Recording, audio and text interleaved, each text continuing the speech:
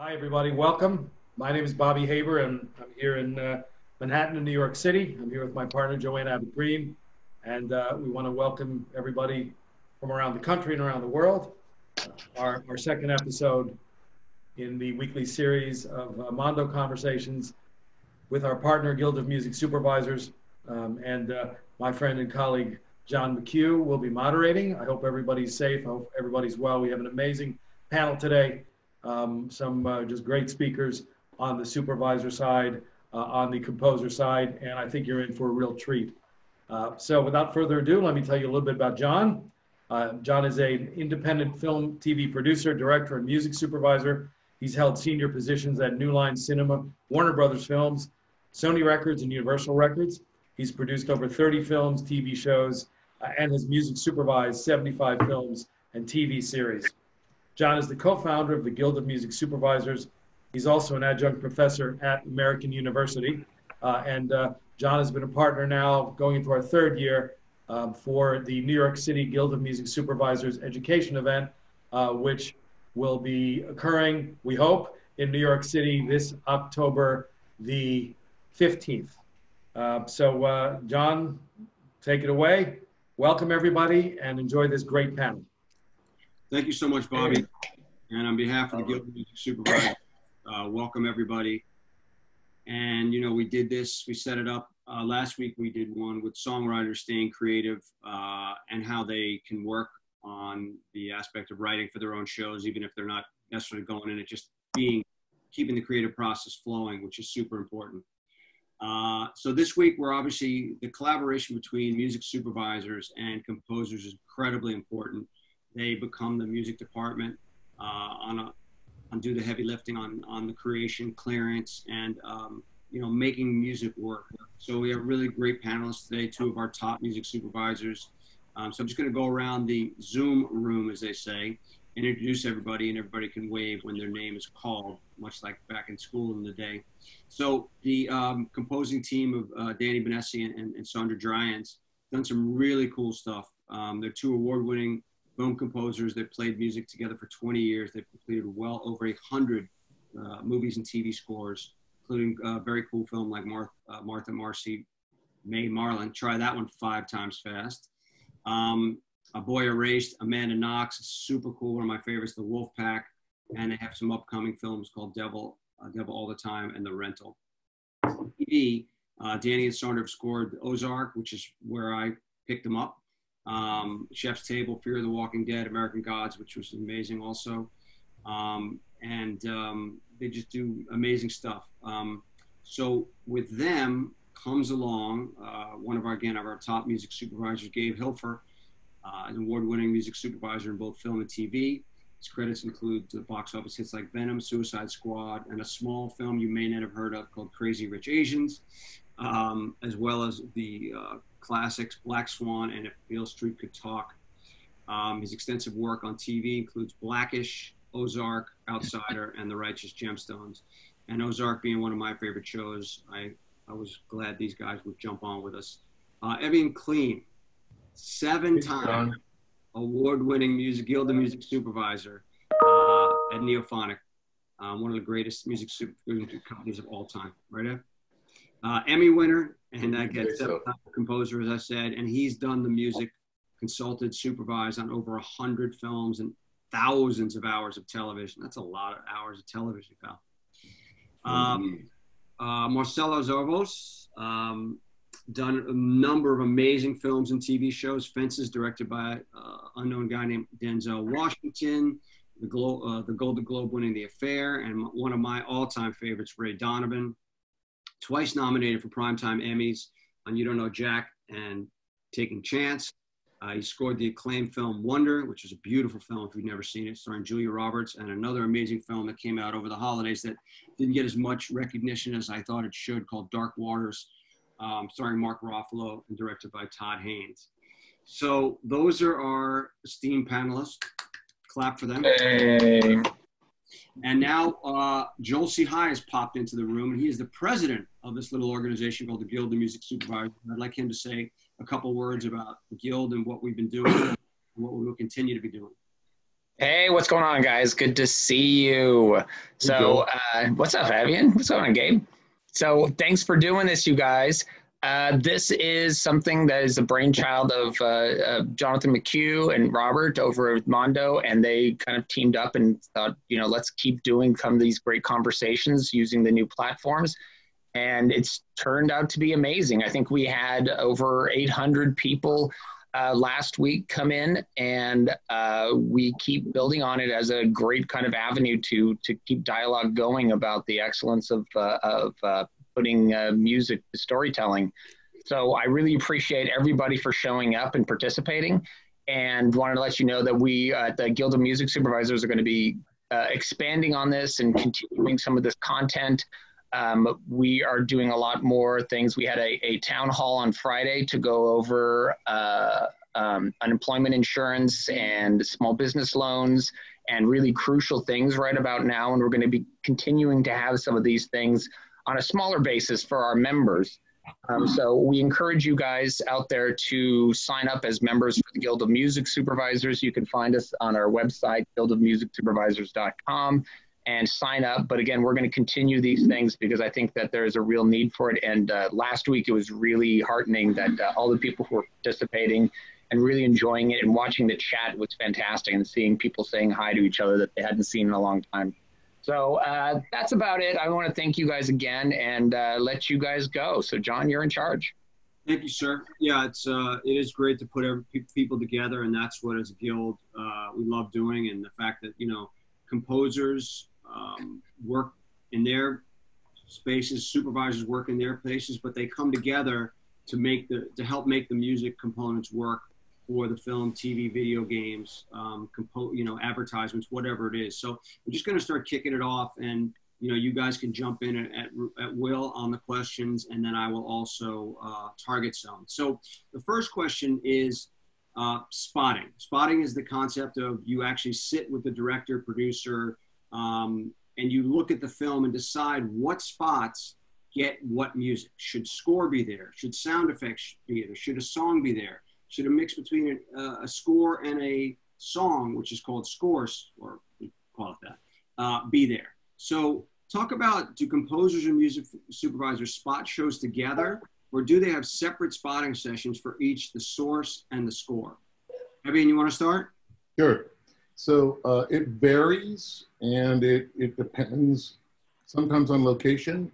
It also depends on where a music supervisor is brought into the process, and also how much support the director and or showrunner might need. But generally speaking, at least projects that I supervise, we're in the same room together. The composer, the music supervisor, the showrunner, the music editor, we're all thinking out loud, we're all working together, going down the road of figuring out where music's going and who's taking that spot, i.e. source or score. There are times when you come into a project later and there's already a relationship well established between a showrunner and a showrunner, director, and a composer. And in those instances may or may not have a supervisor involved in the spotting. We may just get notes saying, we need 4 songs in these 4 spots. Can you figure that out? We'll get with the composer and work on the score. And that depends on when one gets involved and the needs of the particular project. And who's normally hired first? Is it composer, is it supervisor, or is everything just a pen? That's really a relationship thing. When I'm wearing the HBO hat, that depends on if the script is asking for lots of songs or needs to be broken down and budgeted, and we need a supervisor support.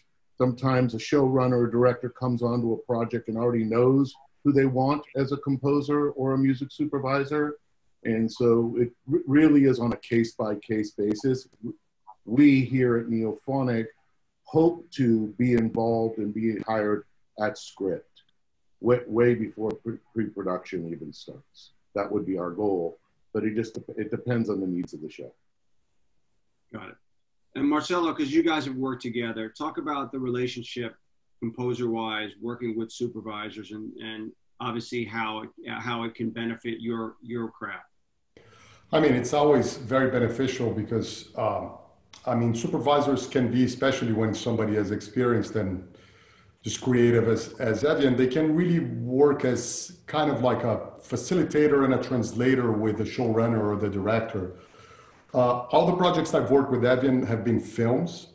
And there's been cases where we are in the same room spotting together, like when we did Ali recently with Antoine Fuqua. We were in the room with Antoine and the editor and the music editor all together, hashing it out, figuring out, even before there was locked picture, and kind of, it was a very, very involved, a two-way street. Some things were not, you know, this might be song, might be score, what do you think? We would try a song, we'd try score, and kind of, it lasted for a while, and there were multiple creative sessions. And then on something like You Don't Know Jack with Barry Levinson, I had worked with Barry before. We were both in New York.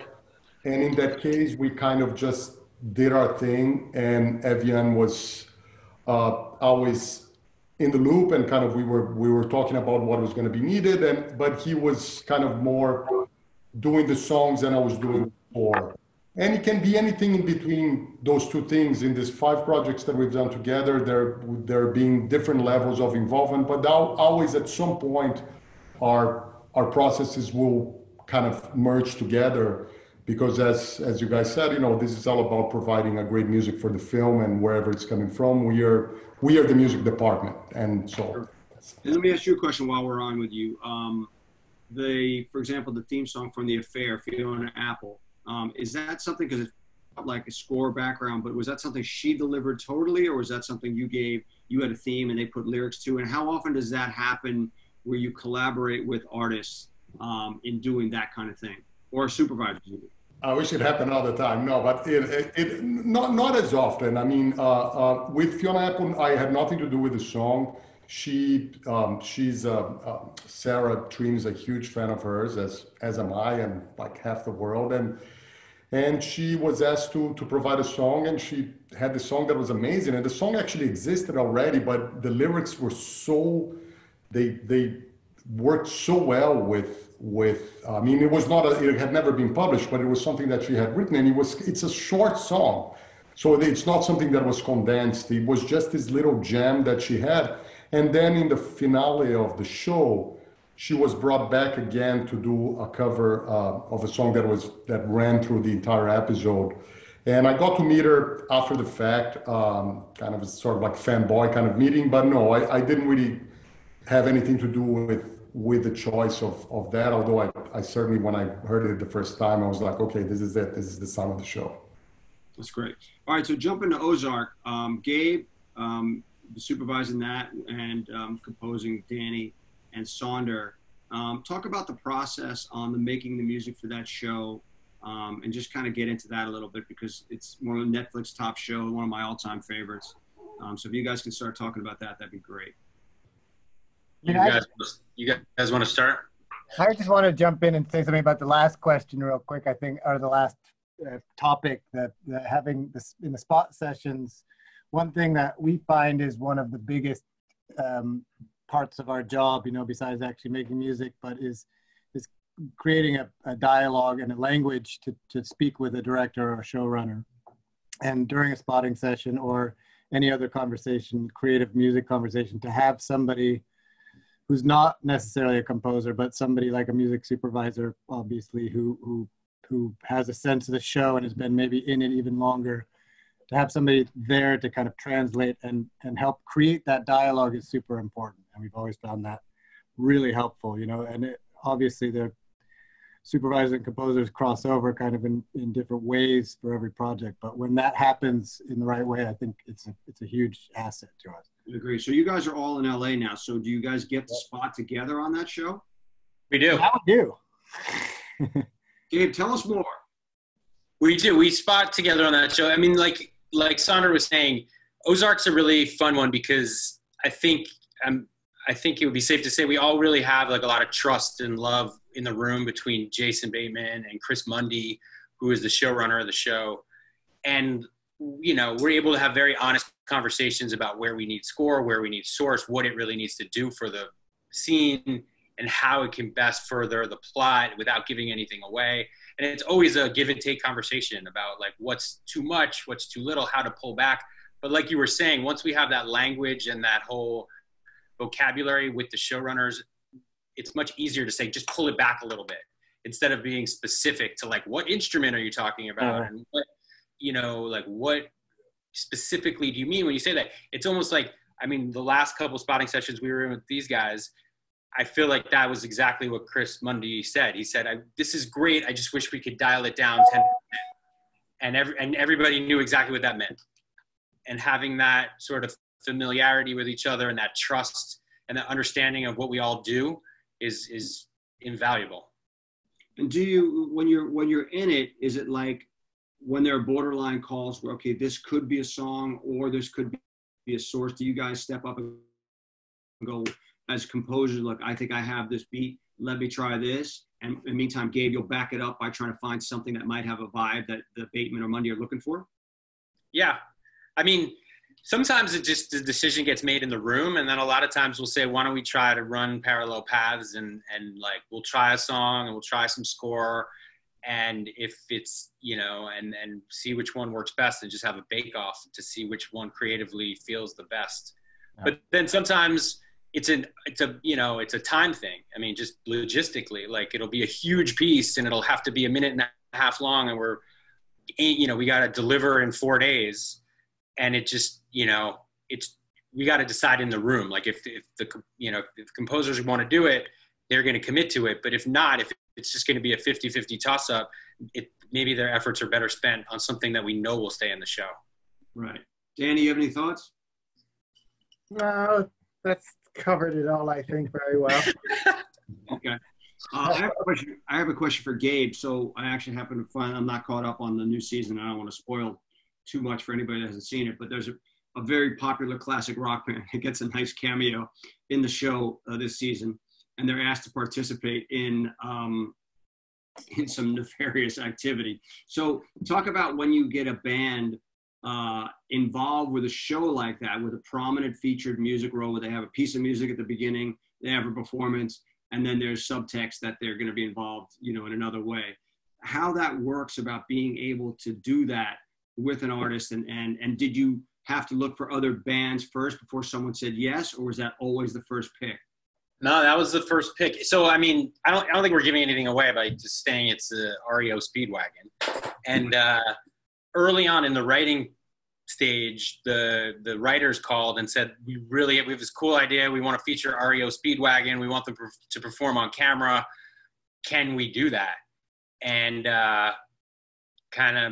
it was up to me to find out how we get that done, and like windows of dates that they were available and when we could shift the shooting to, and talk about money and what songs they perform and if they're familiar with the show, and then all that kind of jazz. And then they wanted to be involved and have like, you know, where are they going to be woven into the plot? So it was a lot of pre-planning and getting them involved. And my favorite anecdote about that is when I called, when I spoke to their manager, they said, and they're super game, completely friendly, amazing to work with, everything like that. They said, hey, I don't know if you know this, but REO's Bread and Butter are playing casinos in the Ozarks. And I said, that's very convenient for the show then. So, by the way, something, Gabe, amazing just happened. I asked that question because it's been in my mind. And then at the same moment, or right before, Jordan Grenke asked the same question. And so I'm looking at it going, wait, how did that just happen? So nice work, Jordan Grenke. Great minds think alike. Right, cool. So yeah, that's a fantastic piece of how, you know, music can pull in and artists can be part of something. And I thought it was just a really interesting piece because the dentists do love REO Speedway. Yeah. John, I was going to add a note about the collaboration part between supervisors and composers, and if I might. You might. Okay, so another variable besides, you know, composers being in the composer lane and supervisors being in the song lane and getting artists to produce is the hybrid of that. And if someone like Marcelo, and I'm going back to Ali, who is super multi-talented, we were in the midst of Ali. He was writing, I don't know, 90 minutes of score or some crazy number. We were working out how to get that orchestrated and how we were going to do remote sessions and all of that stuff. We were working on and finding about 35 different songs, but there was still a bunch of areas that we felt were kind of hybrid, that were scarce. And Marcelo came in and literally wrote 6 or 7 period tunes for the show, and we went in and produced them together, and to kind of, I don't know, paste certain aspects of the show together with the source and the score, and making bridges, and it was amazingly successful. And obviously there needs to be a relationship there, but there also needs to be the skill set for someone not just to compose, but to also write tunes. Well, that leads me to a really good point. The term temp love. Temp love is, as music supervisors know, is a disease that we work with directors and producers and people who just fall. The concept is, the director producers fall in love with the temporary music that you've placed in the film or TV show as a supervisor, or the editor sometimes will temp music in before we even get in the room. And it's very hard to get it out of their minds. So to have a versatile composer who can basically come up with things that get that temp love out of the director producers' heads is really a blessing. So the more versatile the composer, I guess, the more ability to do those kind of things. As composers, talk about when you get those situations where you do have a song that you either can't afford or you don't really need that song, but you just need that musical feeling. Talk about what you guys have to do to create something new, but give the director producer something that feels the same way and gets them out of that temp mode love. I'll jump in. I mean, I think the temp love thing, I mean, there's 2 different things. If you're talking about recreating a song or a style, like what, Evan was saying, when he mentioned to me, let's write some 60s, 70s, like jazz kind of funk stuff. It was like, okay, I'll bring LA's finest to a studio, spend a day there. I was like, sign me up. I mean, it was just a blast because you can actually bring some of the people that might even have been playing in the original tracks. That's how deep the bench in LA goes. But one funny thing, and I wonder with Sandra and Danny if they ever have a similar situation, the temp love that is the hardest for me personally is when it's my own music from another show that is in there. Right. I find that pretty tricky. When it's somebody else's music, you do your thing and you end up kind of hopefully kind of beating it or somehow making something. I don't think necessarily sticking close to what's there is the best way because, it depends on what it is. You might just never get that vibe. But I find it very, very difficult when it's my own music from another movie or show and I have to replace that. I find that a lot harder, and I wonder, Danny and Sandra, I'm a huge fan of you guys' work, and I just wonder how do you guys see that temp situation? We hate it all, whether it's ours or other people. I don't know, Danny, you want to answer that?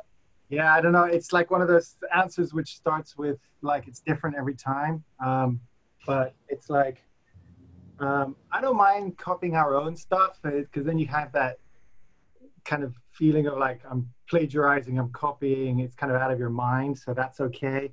But yeah, copying a temp track and having a director being like, it's just not the same, or it's just not hitting me the same, and you've slaved away at getting the piece of music perfect, like all the chords changing at the same time, the same basic rhythm. And then have them tell you that it doesn't really feel right is a huge bummer. And it's like, that's why sometimes it's really good to get into the same room, because beyond the music, you have to be able to explain emotionally why your cue works. Or you know what I mean? You have to be able to explain it using adjectives and colors and whatever. Like, no, you got to understand this piece of music works. It's better, in fact. You have to like let go of the temp, and you have to try to convince them. It's hard, and seriously, it hadn't raised its head in a few months or maybe even a couple of years for us, and now we just had one recently. Some difficult situations where we're just writing the same piece over and over and try to change the temp, or just like the temp, but like just trying to make it a little different, and it still wasn't working. And finally we said, can we just try to do our own thing? Like, because we've been trying to copy the temp since the beginning, and then finally it worked out. But it took, I mean, the director had to release himself from the temp, and it was really a long process. The whole team had to get on board to try to convince. Do you know what I mean? Like, yeah, it was very, very difficult. It gets very difficult and very frustrating because you know, like, the piece you've written is really good. You know, to your point, there are times when we are making deals for a composer to work on a film. We have that conversation early on with that composer when they're getting the first cut. And there are some composers that ask that they please watch the cut, the movie, the first time without temp. For that very reason of frustration. We do this. And that they don't want to be jaded to their first idea. Yeah. Sometimes the filmmaker will be okay with that, and sometimes they insist that they watch it with the temp so they can understand what's going on in their head, because they have they don't feel that they can communicate it verbally and want it to. But I do appreciate that notion when a composer's like, can my first experience with this project be without any influence from anybody? You hired us because you want us to do this job, so he or she had shot at coming up with thematically or vibe or sonically or palette wise what they want to do, because it could be 10 times better the get-go. So what happens then when you submit 10 cues, let's say 20 minutes of music, and they're like not really feeling it, and you put in 3 weeks work already, and you're like, and they're like, nah, I just like the temp better. Yeah. It's really disheartening. What does your ego do at that point? Start again from scratch? Like, just, okay, let's just, with the tail between our legs, start writing what the temp is like? Or it's like you get hired to do a show, and you get, your package includes 4 musicians, and they've temped it with a 90-piece orchestra from a John Williams movie. Yeah. Like, oh yeah, sure. Let me just rip that off for you. No problem there. I mean, while you're there, let's talk about that, the package concept, right? Because you act as both, sometimes a studio and sometimes you're the supervisor. So right. You're saying you're hiring the composer, and you're saying, oh guys, okay, you make a deal with their agents. Talk about the process of what the score calls for, and when it changes, when the ideas change in the middle of the process, and they've been given X amount of dollars to do a package with X amount of budget for an orchestra or unorchestra, X amount of musicians or combos. Talk about that process for a second, if you wouldn't mind. So usually, I think, generally speaking, everybody, the composers on this call, and Gabe, probably you and I would agree on this, but majority of the television composer agreements are package agreements. And sometimes there's a provision that will, and we do this to protect both the show and the composer. Well, we'll say that this package includes up to X amount of musicians and put a cap on it. So if the creative changes, and if it was gonna be an EDM score, but now it needs to be an orchestral score with a choir, then nobody's asking the composer to go, write themselves a check from their own checkbook to pay for those musicians. And it's up to the production to then find the money for the change to do something like that. There have been other functionality of a composer agreement that allows for an orchestral budget based on approval of a said budget. All the deals are different. One of the key indicators here is hopefully you've had a reasonable creative conversation, but both the composer with the showrunner or the director about a style and a vibe, and the showrunner or director with the studio or with the network or with whoever they're working with on kind of like, yeah, we think this is a cool approach, so that when we're making a deal with that in mind, so that we're not putting anybody, painting them into a corner. And you brought up something earlier that I think Danny brought it up about color. And Gabe, maybe you could all handle this one.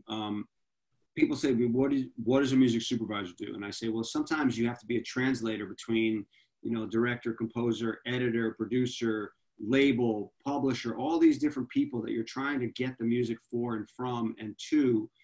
So talk about that role of translator, because as Danny was talking about, having to sell cues or music to people, to the showrunners and directors, it can be a tough process, because sometimes you'll think, oh my God, this is it. This piece of music is amazing. They'll be like, yeah, it's okay. And that process can be very frustrating for a supervisor and a composer. So I'd like to talk about, first music supervisors as translators, and then expound on a little bit what Danny was talking about, how to get, because it is a very inexact science of what music is. So it's not, not black and white. It's like what works and what doesn't work for some people will work for others. So if you guys could just expound on that a little bit, it'd be great. I think I'll jump in. I mean, I think like you hit on a good point. I think music is super subjective. And, I always use the example that if you described your perfect cue to 6 composers, all 6 composers would come up with cues that were completely different and unique and would have nothing or maybe not much in common. And so I think a lot of it's trying to get into the boss's head. If that boss is a director on a film, or if the boss is a showrunner on a TV show, I think it's about trying to figure out what they're trying to achieve with the music.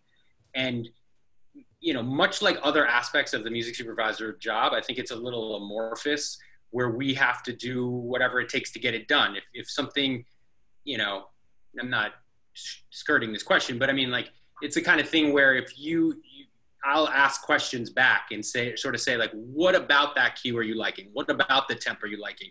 What does it make you feel inside? And try to use different vocabulary in terms of feelings and colors and things that aren't necessarily music driven. Because I would say at least 75% of the showrunners and directors I work with come in on the first day and say, look, I just want to let you know I'm music illiterate.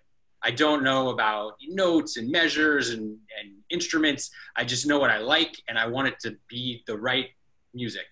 And so a lot of it sometimes they're talking about something that's emotional. Yeah. So it's a very hard thing to define. Emotion's very subjective.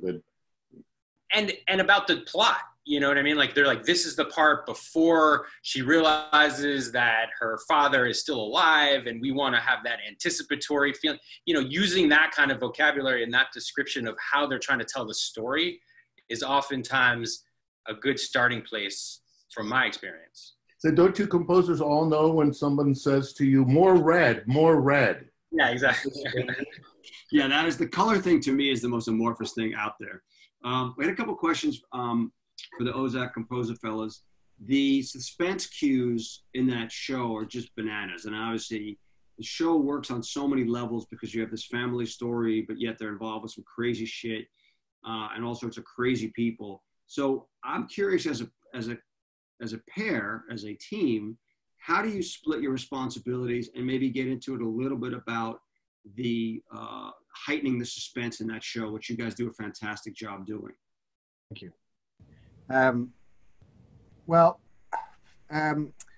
So the question is kind of 2 parts. One, how we collaborate in writing, and then one, how we achieve the Ozark kind of palette, I guess. The way we kind of approached Ozark from season 1, we met with Jason very early on, before they shot or anything. And he was just, it's one of those situations where you have a director, producer who's just so eloquent with music. He's like very well versed in music, and he was really immediately understandable what he was looking for. He knew our music really well, so he knew how to talk to us about what we do already. he kind of explained the tone he was going for, you know, the juxtaposition between the kind of majesty of the natural, you know, the nature there, plus the kind of the grittiness of the human occupancy and the boats and the rusted out cars and stuff. And so from there we kind of, you know, we already had kind of a sense of what we like, I don't know, the feeling of the show. And then they would actually send us dailies from their shooting, which was great. You know, like this is like one of those things with temp and all that kind of stuff. It's like temp, it does really good things when there's very little time to work on something. But if you have a lot of time, you know, that's when we like to get stuff without any temp, without any music ideas, because often we can be that temp with original music at some point if we get in early enough. And Ozark was like that, and we could, you know, we built this sound as they were building the show. So it was a very organic process. It was really fun. And I mean, we sampled all sorts of like junk and garbage, garbage music. And we made, you know, our own kind of like instruments out of like stuff. You mean garbage, like garbage, not like the Butch Vig band from back in the 90s? No, like pipes and bottles and, right. and plastic. That's cool. That's fun, huh? Yeah, it was really fun, and that became the kind of the backbone of the percussive aspect of the music, and then everything kind of grew out of that.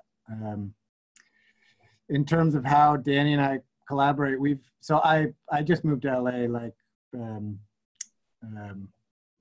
6 months ago or so, November. But I was in New York, and he had moved to LA a couple of years ago. But we don't sit together necessarily and write in the same room. We'll write separately and then share stuff constantly. So we have everything, basically all our sessions are on Dropbox, and they're updating constantly as we record stuff and write stuff. So it's like a weird, separate but together collaborative process. We're kind of like just digging in. You know, I'll wake up, maybe write something, and then in the afternoon I'll be like, Danny, check this out, and he'll go in there and delete some things, add some things, whatever, and the same thing vice versa. So it's kind of always different with every project. We don't have any kind of set recipe for how we do it, but we've gotten pretty efficient at working like that. Great.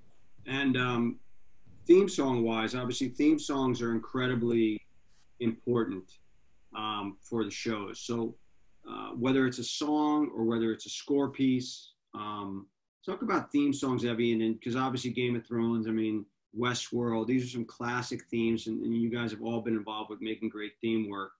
Talk about the importance of theme songs and how they get created.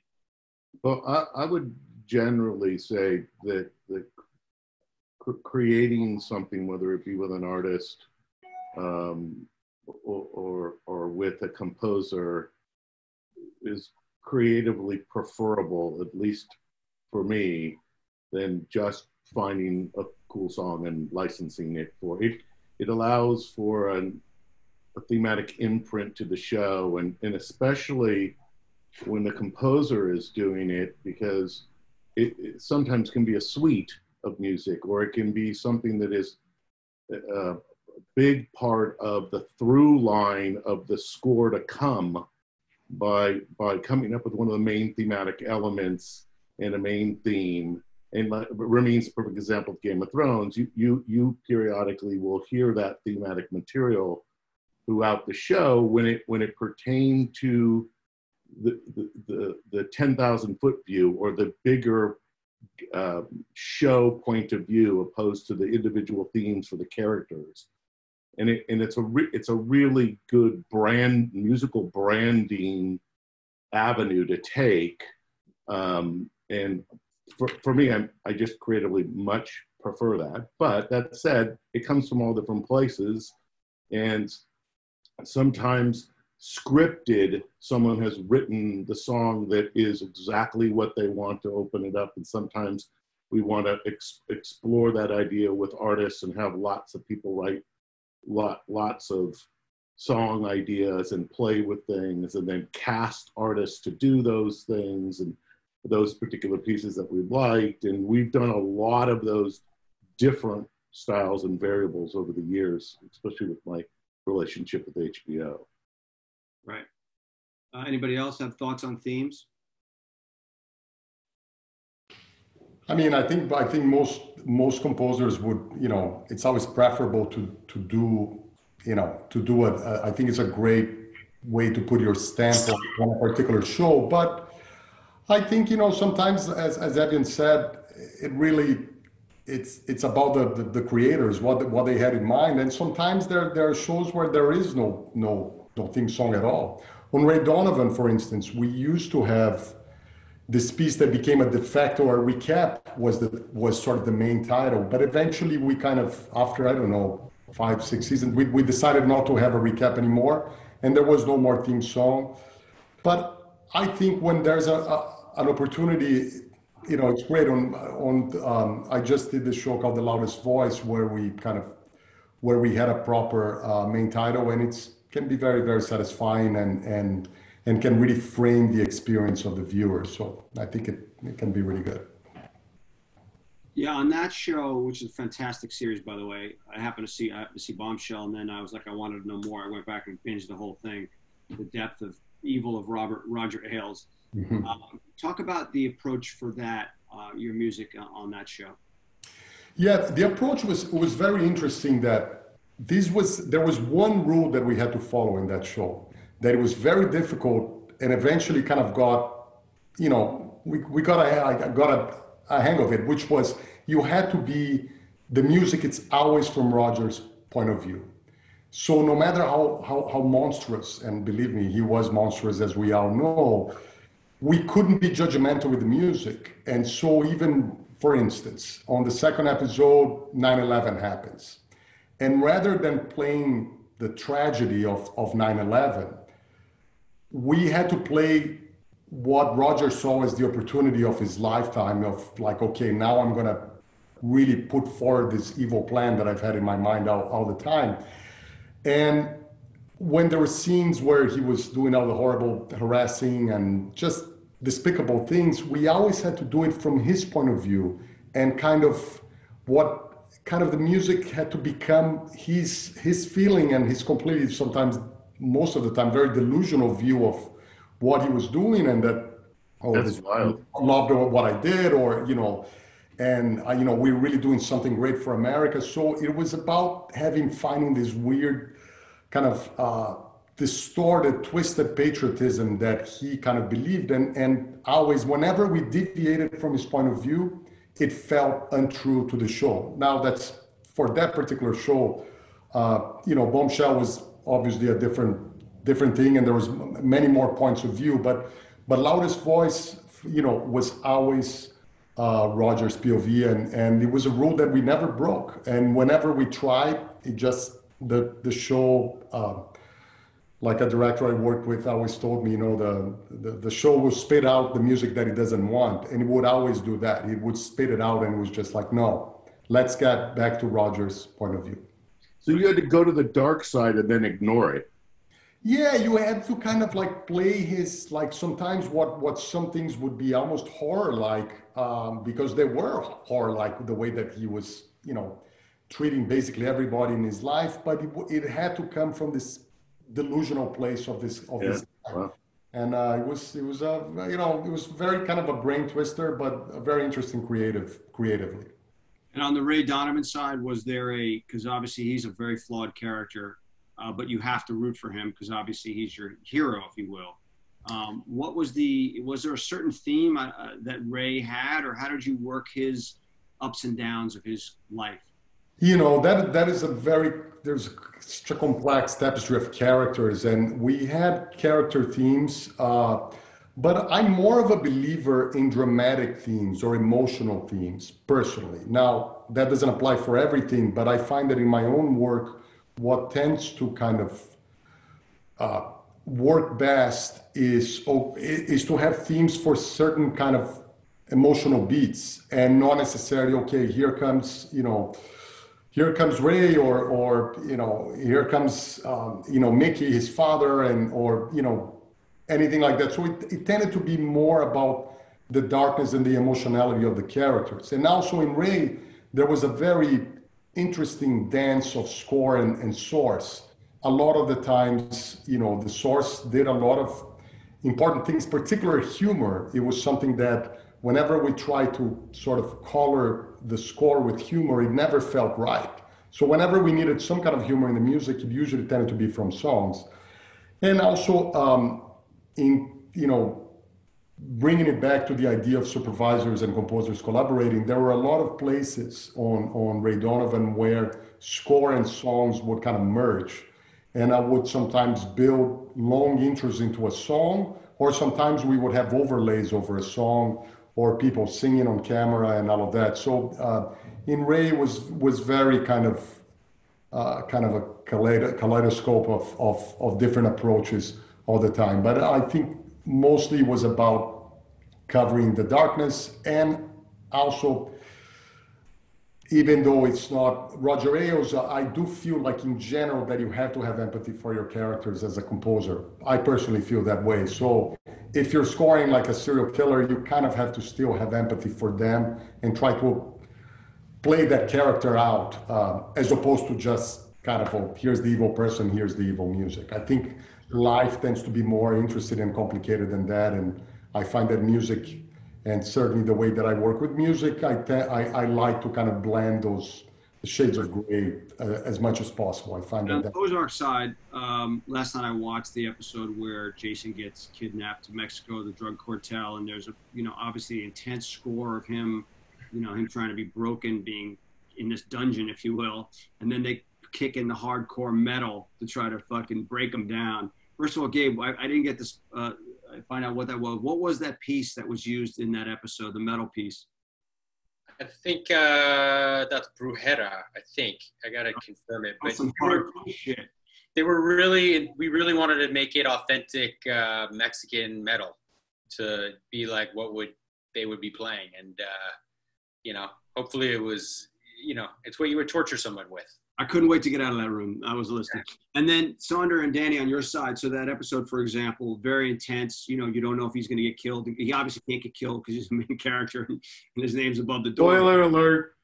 But Saundra, what was your approach to that particular scene of torture / capture? Well, that's the thing. It's interesting what Marcelo's saying, because, you know, and we do this often too. It's, you know, finding that empathy in a character or in a situation to kind of not mislead the audience, but you know, go somewhere, let the audience think about what they're watching rather than just spoon feed it to them. With something like Ozark, it can get a little different because you can really, like, you know, that Jason's character is so likable. You're always kind of, you know, he's bad, but you like him and you want him to come out right. So we can almost go super dark and make people think he's going to die all the time. Yeah. And they know he's not, but they're like, oh, but maybe, you know, so it's interesting how that works, you know, like, but with Ozark in general, we've had more license than a lot of other projects that we've worked on to really dig into the darkness. And that's why it's super fun for us. Yeah. I mean, I think the one credit of theirs that I think you may have skipped over was The Outsider, which was a recent thing that Danny and Saundra did for HBO, and I did with them also. But it was a totally different vibe in terms of like the personnel involved and the decision making. But like, again, your guys' score on that was insane, and it was different and unique, but it was so haunting and scary, and I was freaked out the whole time. Yeah, that was very much about restraint, I think, and the kind of, you know, the dread that lies kind of in between music, in a way, I guess. You know, the less is more. Well, yeah, because you mentioned the word heavy-handed before, and that's the thing that, you know, a bad score can take a thing too far over one way, and what you guys are talking about is the nuance of not going too far over the top, building it in. We always say with directors what it's something that's heard a lot, is to give the audience more credit than they deserve. That's the whole thing. And a lot of the times, the first cut of a film or something, the director is still not confident about how the film is going to turn out. And there's certain scenes that the lighting might not be right, or there's certain performance aspects. So they put in music, especially temp music, going back to the temp, to kind of fix it and make it look as polished as possible. That happens a lot. Yeah, overcompensating. Yeah. And we're like, why? That also speaks to the fact that you guys work on cool projects, because there's plenty of projects that can use heavy-handed score when it's not that great, you know? Right. That's true. That's true. So I want to reintroduce our panelists here. We have Sonder, we have Danny. They just did the show. They did the season what of Ozark? 4? What is it? Season 3? 3. Yeah. And work on that. And then Marcelo, who's a great composer, who's done stuff like Dark Waters and The Affair. And Evian and Clean, who's done a couple hours of TV by now. They worked together on the Muhammad Ali documentary, which I think Marcelo is going to close us out with a piece in a couple minutes. But so I just want to reintroduce. We have about 15, 20 minutes left. We're going to do some questions from the world. This one goes out to, I had a good one from, which one would I want to pick? The tone. Now, let's talk about the creative process behind selecting music to set the tone for big versus small. The idea of, how to build scale in the music when, the scenes, like there's an arc to them. So could talk about the process of building the arc of your music and how you look to do that. And, do you start out with one simple instrument and just keep adding to it? Talk about something that, you maybe a piece or just anything, how you do that process on the composer side. My part or Danny's Marcelo. There can be so many different ways. I don't mean to kind of get out of answering the question, but one thing in terms of size that I find very interesting, and I think I see this happen a lot, is when sometimes people have this feeling that music can make a movie seem bigger than it is. And it's certainly, there's no question that music can enhance and kind of really make something come to life. But one thing that I find it very treacherous is when music gets too big, it can actually make the film or the show seem smaller. And I think finding the right scale, and I think that's the idea of less is more, or avoiding the heavy-handed, but like sometimes, especially projects that are not necessarily very big, and people are like, I really want this to feel like a big budget thing. So let's put a big orchestral thing here. And even when there is a budget for that, I find that, finding the right level, the right temperature is what I like to call for a scene, emotionally or in terms of scope. That's where I think our job is like actors. You can't overact. When I worked with Denzel Washington, he was so like on top of it to make sure that the music was never pushing the performances beyond what they could be, that I actually I think Sonder said less is more, and I actually had a big poster that said less is more, and I put it in front of my right behind my screen to always remind me. And of course, Fences was basically a movie with non-stop talking, and it was a play. The first cue comes 40 minutes into the thing, so it's a very specific thing. But I find that in terms of size, I think being careful to not overact with the music, because you can really transform a great scene into melodrama by making something too hot. It's a great term. Do not overact with the music. That's fantastic. There's another thing about thematic structure that comes up in a lot of spotting sessions with composers, in that they may write a really memorable, really strong theme and have that demo mocked up with 8 players, 10 players, multiple instruments, and then when you go back to spotting, and the first time that we hear that theme, there's conversation about, can we have this just simply played on the piano?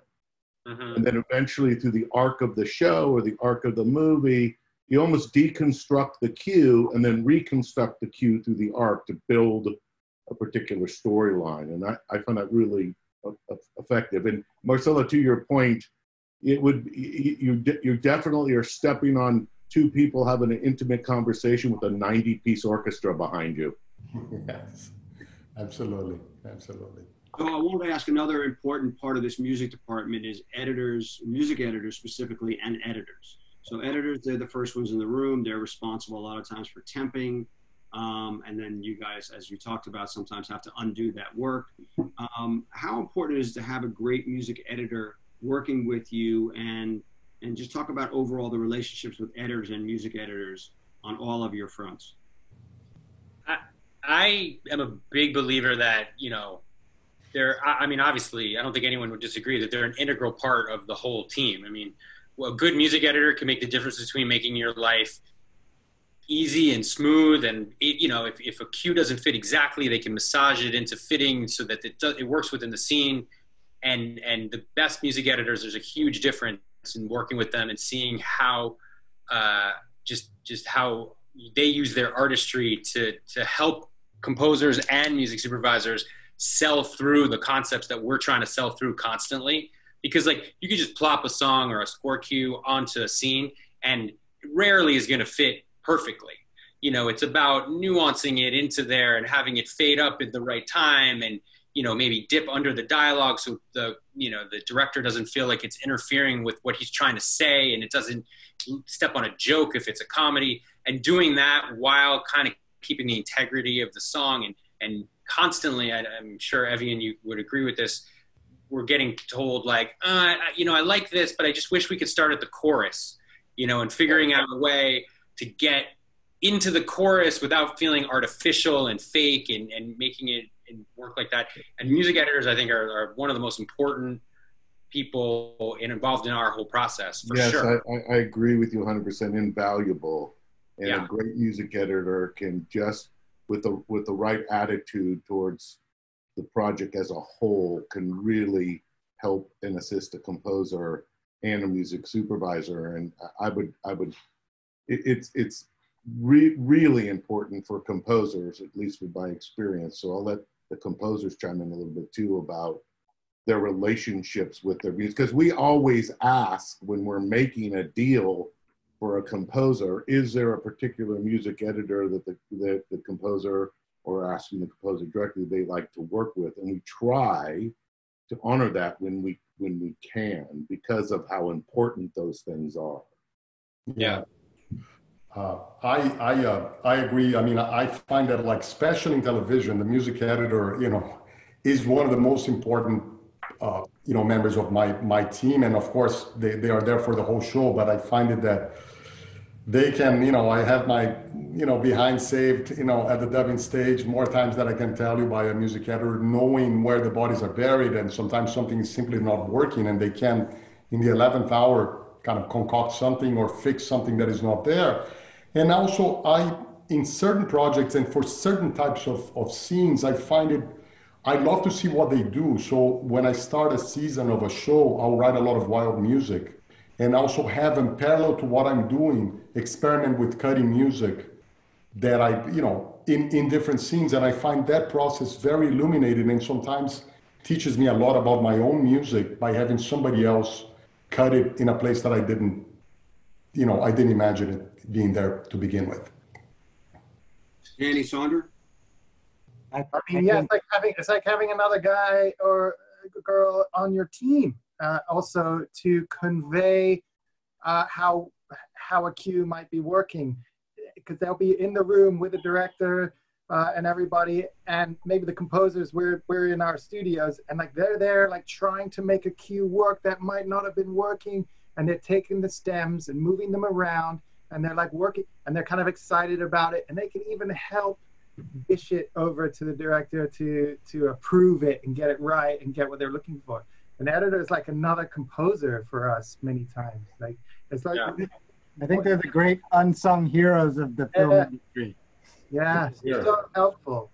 They're True. on your team and doing work, and, like, that being creative and working, but without the problem, you know, of any egos getting stepped on, because they're like a middleman. They're like a bishop on the chessboard. Very important. They can bring the showrunner or director into the creative process in a way that they wouldn't be able to do on their own. Yeah. And so that point person, that director, is now part of creating that piece of music by being there working with that music editor. And he's an ambassador to your music. You know, he knows, as Marcelo said, that you can reach back to a cue in Act 3 and reconfigure it, or lay, because it's in the right key, lay a top line from one cue onto another and solve the director's issue in real time. Hugely invaluable. Yeah. And just getting back to your earlier question, John, like about a picture editor, I'd say like on a show like Ozark, we have some of the best picture editors. Cindy Malo, Vix Patel are like not only incredible editors, but incredible with music. And, you know, so a lot of times whether it's temp, and I know we've been through the conversation about temp, but, you know, by the time we see an episode, a lot of times it's in pretty good shape. Like it's in this place where the music, it does the right things. Maybe it's not perfect, you know, and that's like up to us to get it there. But they're working with us and in communication with us from the jump, and working with talented, skilled editors especially who like music, is also like a huge, huge treat. Yeah, I think it's interesting when you're with an editor who's really musical, makes your job so much better. And then when you have an editor and you don't have the money specifically for a music editor to help you, it's much more challenging. And, you know, talk about that process, Gabe, when you don't really, and you have to solve the problem, because to me, the editor, again, they're the first people there. They spend weeks and weeks and weeks in the edit room with the director producer before anybody gets to see anything. And a lot of times music people come in next before anybody else in the organization gets to see the project, because they want to show it with a good musical light. How do you overcome when an editor is not musical? You know, that's tough. That's tough. Run. Yeah. Well, hopefully, look, I mean, you know, I think knowing, as long as an editor is aware that they're not musical, then you're in fine shape. Because, you know, if you know where you know, what your assets are and where your flaws are, then then they'll ask for help and they'll want to be more collaborative. I mean, some people who think they're great at it may not want to, you know, may think that they know better than everybody else. Whereas somebody who says like, look, I'm not great with music, I wish you could help me, happy to jump in and try to help them overcome that. But a lot of times, I mean, fundamentally, we're making movies and TV shows, and we're part of the support process for storytellers and how they want to get their message across. So a lot of times when I've seen very rough cuts early on, you know, you sort of just go with, you know, someone recently said, you follow the bouncing ball. You go with that day, you know, that day needs you to help put music in the scene that's going to make it more emotional. Next week, that same scene could be a joke, you know, and the week after that, it could be a romantic scene, like however they cut it. And so much emphasis is on the picture and the story and how that changes throughout the process, that a lot of it is kind of just hanging on and doing your best in the moment. And then eventually getting it to a place where the whole thing becomes a cohesive unit and you're doing and helping the storyteller tell the story they want to get on the screen. Yeah, it's a really good point. I mean, I've had situations before where I like knew that this cue was the right cue and it wasn't pitched the right way, it wasn't cut the right way, and I hit myself like, well, you know, I wish I would have done it this way or this way. I would have cut it this way. And then sometimes you just come back and you wait it out. Yeah. Come back. And you're right, because the ball could bounce a different way another day. And the other thing you brought up is the ego of it, right? The ego of person who's in control, they're the filmmaker, you know, we are service people, right? We serve the master of the film or the TV show. And the idea of dealing with people with egos to think they know better, or this cue doesn't work, or it can't work, and the nuance. Like I tell people, the music supervisors, composers, they have to have a, in a room, like you go into a spotting session room and people that blurt out, you know, things that might be inappropriate in a conversation, you know, so when to speak in a spotting session, when to speak up is really kind of important, the nuance as a supervisor. So Evian, you know, when you're working with new people and Gabe and all you guys, when you're working with people for the first time in the creative process, talk about what advice you can give other creators out there when they're trying to collaborate with people on the nuances of working together for the first time in the creative process with people's work. So it's interesting you say that, John. One of the philosophies at Neophonic, and when we were in our group meetings and talking about projects and troubleshooting between projects and different soups and different projects, is the adage of read the room. That's read the room. What I was looking for. Thank you. Yeah. Are we in a scenario where the showrunner or director just wants to talk about how he feels about everything and everybody just needs to listen and take notes? Are they looking for help and support?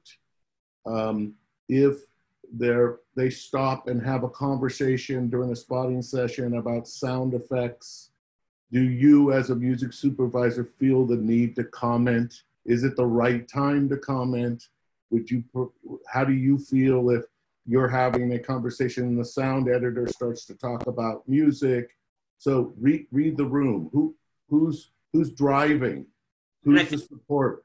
And I think that's a great point for every project individually, because I think some people go into a project and they have an incredible relationship with a showrunner who wants their advice on every, you know, sound effect and every score cue, and then your very next project that you could be working on a week later or a month later, it's completely the opposite.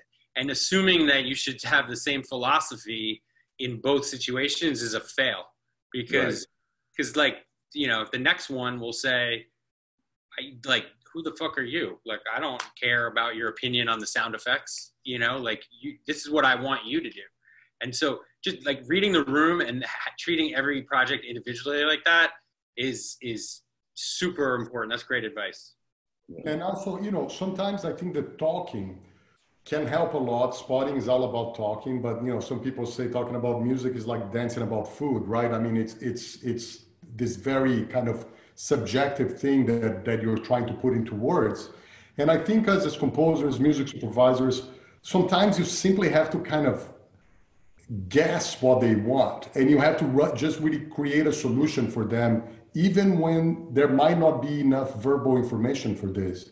And I think trying to zero in instinctively, you know, with the creator and trying to just, I hate to say it, some like with Barry Levinson, who I worked many times, after a couple movies, we barely talked, but I had to create and provide things that he would like. And of course, he would give me notes when he didn't like something, but it was very much about, you have to kind of divine it out of thin air, what they want. And I think still the majority of what we do, the really interesting part is that they want you to bring your expertise. They want you to find a solution for them.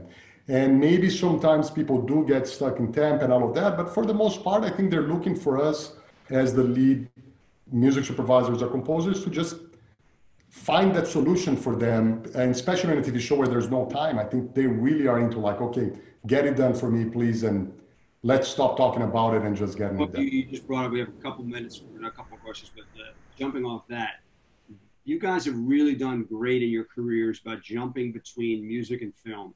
And time is obviously the essence on what we talked about. In movies, you have more time than TV, which is every week you got to crank this out and get it done to keep the schedule. But if any of you would just jump on that topic, like how do you approach the differences of scoring and or supervising film versus TV? And I know time is the answer, but you can expound a little bit. I think it's all about time. I mean, I think, you know, on a film, you know, what used to be a schedule of a film that you might have like 6 weeks or something, maybe 2 months if you're lucky, sometimes you have to squeeze a whole season of television. So I think it's a lot less second guessing on TV, personally, I think anyways. I mean, you just have to kind of get through it and move to the next thing and not be too precious. But TV has become, it's at such a high level now that I think people basically expect them to sign like film scores. And my very first experience and my very first lesson in TV was actually from Evian. I remember we were doing a movie for HBO and I said, Evian, do I need to think about this differently because it's a movie, but it's for TV? And he said, no, it's a movie. Just think of it as a movie. And I've always taken that to heart. For the rest of my career, basically. But you just have to run a lot faster on TV. It's another reason why we like to, when we start to talk to people about new projects, we like to get in as early as possible, especially if it's a TV show, so that you have some of that time to think of it as a film, as a full body of work, rather than just being thrown into episode 1 and come up, I got a great theme for this situation, and then in episode 2 that guy's dead or whatever, and then you're kind of screwed. But yeah, time. I was going to say sometimes it works backwards too. I mean, sometimes having too much time is not good. Yeah. Because it gives you more time to, showrunners to second guess and noodle and try 6,000 different variations of something. When TV, sometimes there's some I really find it liberating. You try a couple things, and then whatever the best one is by Friday, which is when we mix, is what we have to go with. Right. I agree with you 100% because you give showrunners, directors too much time. And by the way, just so people know, we don't get paid by the hour, right? We get paid by the job. So on a movie, you could last sometimes a year, even more sometimes. I've been on movies that have shut down and come back. And so, our thing is like, do what you can do, get the best possible music you can, and try to move on.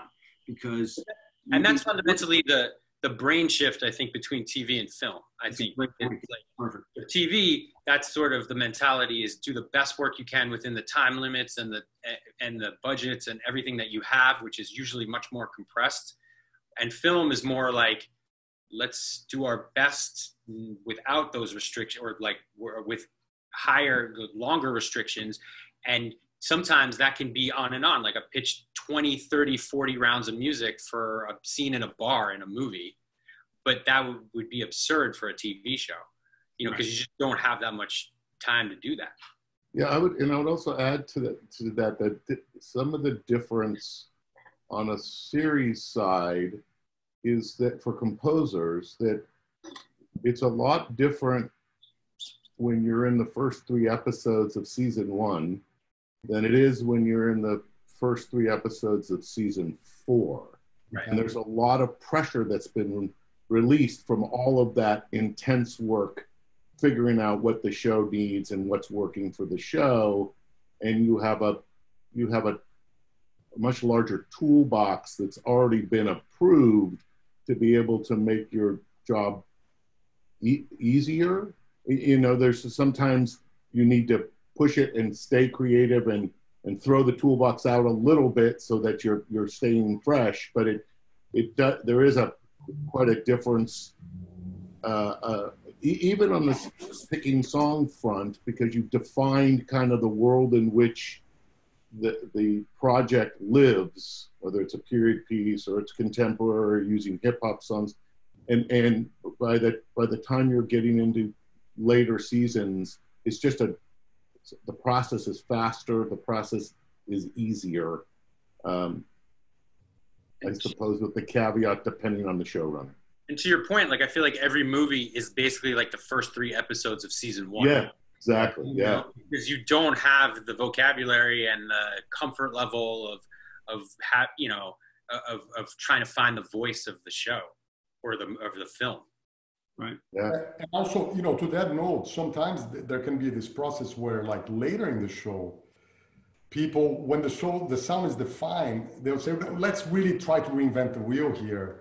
And you end up writing tons and tons of music, and they say, I think it was really better how we had it originally. Yeah. And that, of course, it's part of what we do. But I think the longer a show goes, at least my experience is that the more it knows what it wants to be. And I think at one point we all have to just keep listening to the show and respect what it wants to be, even if it might be against your own wishes or your judgment, but the show becomes more and more demanding of what the show is and what it needs to be and what it wants to be.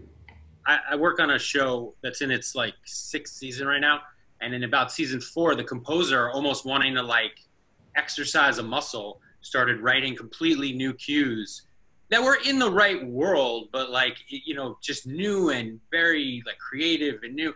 And the showrunner took one listen, and he was, I vividly remember this, he was like, what the hell are these? And everybody was like, oh, these are these great cues. They really bring out the emphasis of this character. And he goes, dude, look, there's like 5 cues I like in this show. Just reuse them all for the rest of the season. Like that's all we want to hear. This is the sound of the show. This is all I want. This is what people expect. That's what I want. Like variations, you know, of course, like to you know, to customize them for the scenes. But these 5 themes, like, and nothing, and don't go beyond that. Don't get, you know, like you're saying, less is more. Don't feel like you need to flex this muscle for this, you know? If it ain't broke, don't fix it. Yeah. So that's been fantastic, guys. We just hit the 75-minute mark, and I want to thank you all for coming out. We're going to close with a piece of music, but I want to remind you all to please, out there in the world, please join Guild of Music Supervisors. You can sign up for what's called the Friend of the Guild, so you can get our newsletters and find out what we're doing and come to our events in New York and LA and London, Canada. So we really appreciate all the support for the Guild. We are a nonprofit organization, so that's really important to support. Next week, we're going to do a panel about how, much like how supervisors and composers work together. Next week, it'll be about how showrunners and their music supervisors work together. And Liza Richardson, who's a great music supervisor, and Jason Cadams, who's an Emmy award-winning producer, will be on. And I'll probably do my animated show I'm working on with Alan Friedland, a new show called The Fabulous Furry Freak Brothers. And we'll also have one other announcement that'll come out this week. So again, thank you guys all for your time. We really appreciate it. So Marcelo, you and Evian worked on this highly regarded, LeBron produced, Antoine Fuqua directed short series, doc series about the greatest. Talk about the music for that and what we're going to close with today. Well, this was one of the highlights of my life, was working with Evian and Antoine on this project. I mean, I was a fan of Muhammad Ali before I saw the documentary, and then as I learned about his life and the incredible things that he did, it really, we went very deep on this one. And there's so many types of different music in the show that it would be hard to kind of really zero it in one thing. But I thought, in considering how crazy the world is and, what everybody's going through right now, I picked a cue that it was a cue that is played under Martin Luther King's death, as well as Malcolm X's death. And it's a kind of a chorale, it's a very soft and kind of happy, sad piece. And we should bring up one thing on the history side of that. So, because I'm doing a doc now about Ali's hometown, and I had lunch with his daughter, who's in the film, and she told me the story about how when Malcolm X went to Mecca, he came back a changed man, and he realized what the Nation of Islam was doing was not the right thing in a way. And he basically at a break with the Nation of Islam, and one of Malcolm X's best friend was Muhammad Ali. And the Nation of Islam told Muhammad Ali he could no longer be friends with Malcolm X, which really hurt him. But he was so indoctrinated into the Nation of Islam that he listened to them, and he always, and then Malcolm got killed, assassinated probably by someone in relation to the Nation of Islam, and it always haunted Muhammad. So that relationship, I just wanted to throw a little history perspective on it because I am a history buff. But so, yeah, just to add a little power to it, because I think that was really a powerful relationship that Ali regretted his whole life. And also with Martin Luther King, when Martin Luther King would call, Ali would just go. He would just get on a plane wherever, because he knew what power Martin Luther King was, and he would just go and be there. So I think the relationship here is obviously powerful. And the name of this piece is Brothers, because Martin Luther King, in one point in the documentary, they're interviewed and they're talking, well, you're a Muslim, you have one faith, you have we have another, but we're still brothers. And they together talk about being brothers and being, regardless of their faiths being different, they still felt like brothers. And that's the name of this piece. It's Brothers. Well, thank you all for being here and watching, and thank you for Marcelo for closing us out. All right. All right. Nice to be with everybody.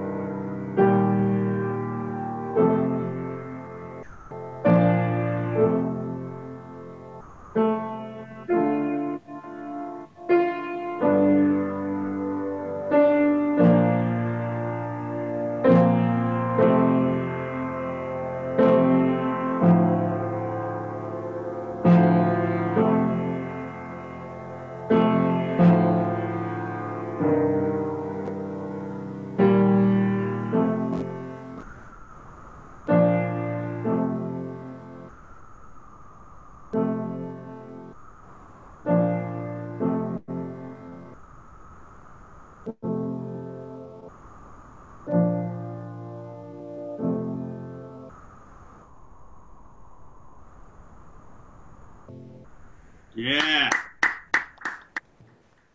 Thank you so much, Marcelo. Thanks, everybody. See you next time. Take care, guys. Thank you, everybody. Bye, Thank you, all. Be everyone. well.